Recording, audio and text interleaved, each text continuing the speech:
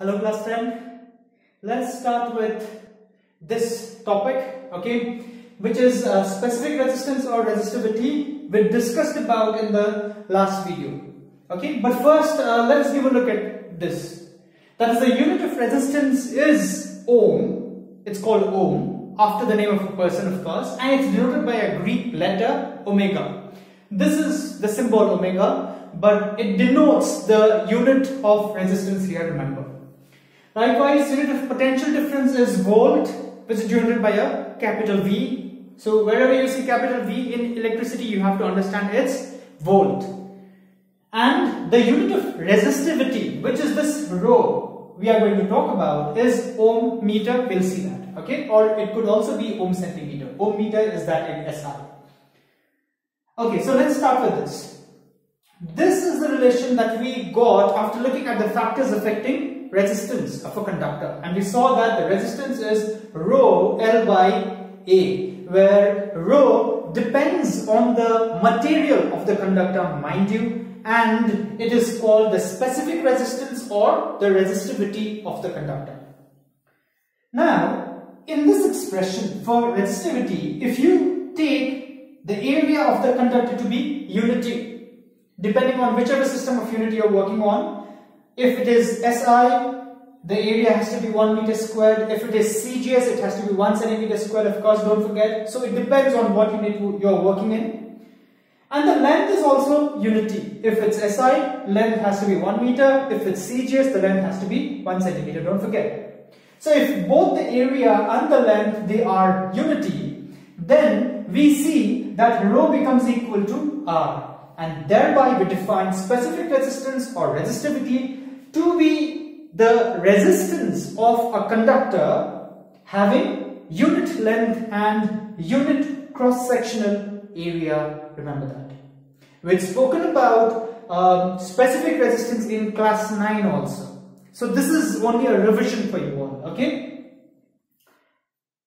So mind you, this tells us that if I have two conductors, okay, cut out from the same metal piece, say for example both are iron, one is a longer, one has a longer length or bigger area, the other has a different length and different area. Now both of these two conductors, alright, they will have different resistances, of course. Why? Because they have different length and different area. But since they are cut out of the same metal piece or they are made up of the same material, irrespective of their different lengths and different areas, they will have the same specific resistance or resistivity. Remember that. Alright, so that is about resistivity and specific resistance, so to say. Let me erase this now. You can pause the video and copy this, okay. Let us now discuss something important, which is called Ohm's law. Do not forget the units. Do not forget the units and do not forget the definition.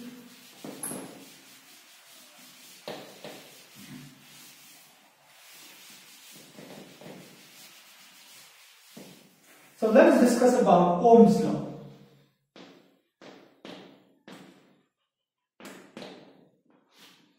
So what Ohm's law tells us is, if we have a conductor, say a wire, this point A, this point B, the potential of point A is VA and the potential of point B is VB. So what is the potential difference between point A and point B? The potential difference is VA minus VB. So the very first thing that Ohm's law tells us is that whenever there is a difference in potential between two different points, and you connect these 2 points by a wire or using whatever conductor. So whenever there is a potential difference between 2 points and these 2 points are connected using a conductor, then what happens is there is a flow of current from a higher potential. Let us consider VA to be greater than VB. So there is a flow of current from the higher potential to the lower potential. This is what Ohm's law tells us. It tells us, but of course I forgot to tell you, there are certain conditions necessary, and those conditions are temperature and some other physical conditions that they need to remain constant. So temperature and other physical conditions remaining same, the current flowing through a conductor, it says, is directly proportional to the potential difference across its ends. So to say, whenever there is a potential difference, there is current flowing. If no potential difference, no current flowing. And greater the potential difference, of course, greater is the current flowing. That is what, Ohm's law tells us. So it tells us temperature and some other physical conditions remaining same, the current flowing through a conductor is directly proportional to the potential difference across its ends. So if I is the current flowing, then I, as you can see, is directly proportional to the potential difference between these 2 points. So let us first derive the mathematical form of it, of Ohm's law, that is. If we write VA minus VB to be V simply, then V is proportional to I, where V, of course, don't forget, is VA minus VB. Now, a proportionality sign can always be replaced by an equal to sign, provided we add some constant, and the constant over here is R. Or we rather write this as V is equal to I into R, where R is the resistance of the conductor. So this is the mathematical form for your Ohm's law. Alright, let me get a piece of chalk. So this is the mathematical form for your Ohm's law, and if you are asked the statement for Ohm's law, then what you will write is, let me write it over here, temperature and other physical conditions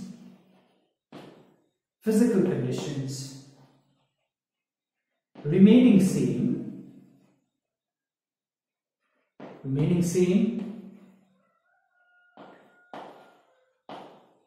the current flowing through a conductor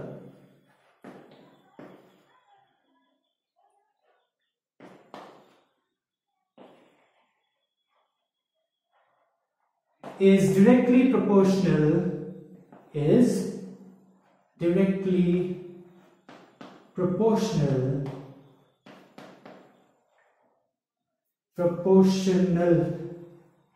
okay, now where do I write proportional to the potential difference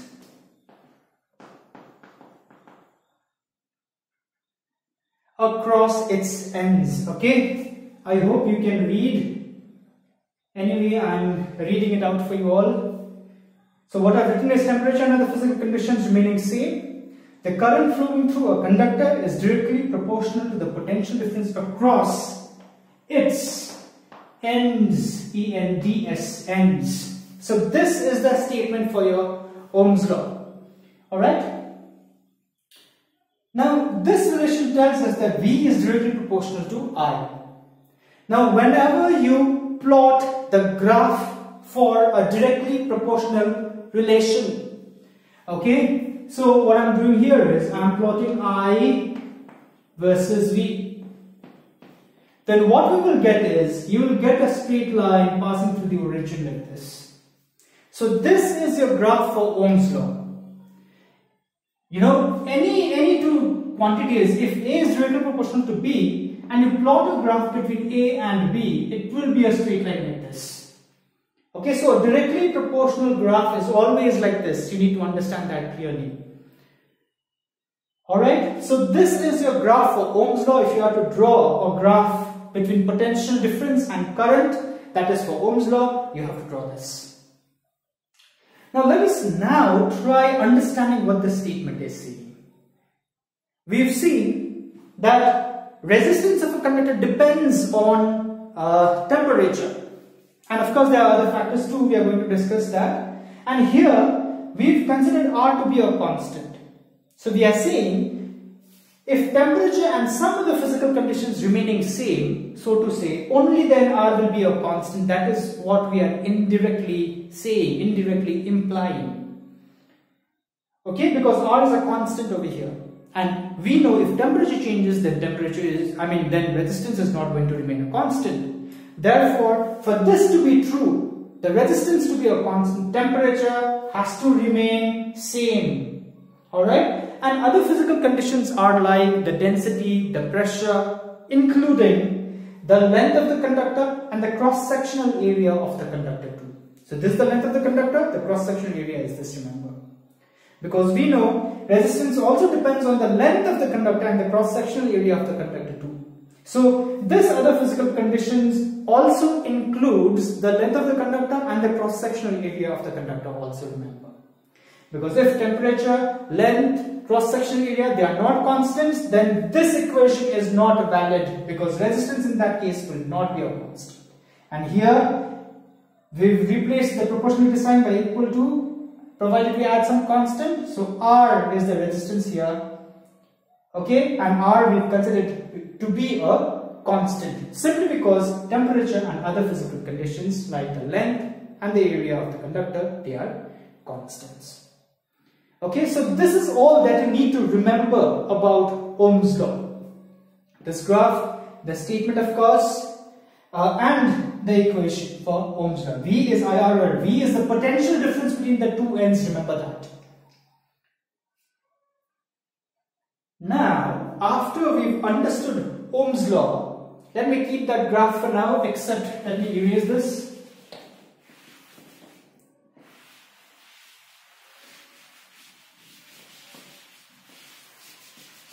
Let us talk about something called ohmic devices and non-ohmic devices.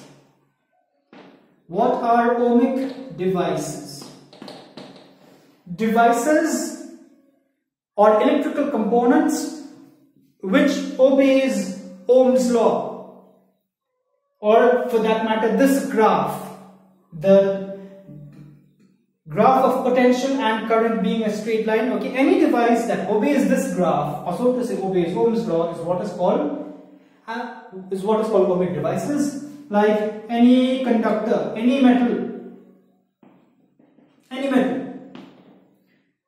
Alright, and there are something called non-ohmic devices. You can give the name of any metal. Okay, so non-ohmic devices, you will be asked, what are ohmic devices? What are non-ohmic devices? Okay, you have to answer that. Non-ohmic devices are devices which do not obey Ohm's law, of course. Like for example, semiconductor diodes. Semiconductor diodes, you can write transistors. You can write LEDs also, okay, LED bulb, LED television, alright. LEDs actually are semiconductor diodes, okay. The full form is light emitting, D stands for diode, alright. But still you can include this here, non-ohmic devices, because for these devices, the relation between, or the graph between velocity and current will not be a straight line. Okay, it will be some kind of a curve, something like this. Okay, so they are not obeying, so to say, Ohm's law. And thereby they are called non-ohmic devices. Remember that. So I think, oh, by the way, I was about to end the video. Can I erase this class 10? You can pause the video. And if you want to copy anything, you can copy that. Okay, so let me erase this.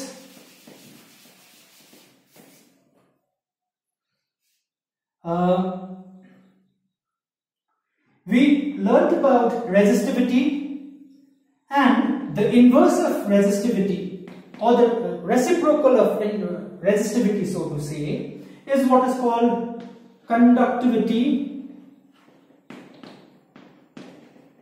It's called conductivity, and it's denoted by another Greek letter which is called a sigma.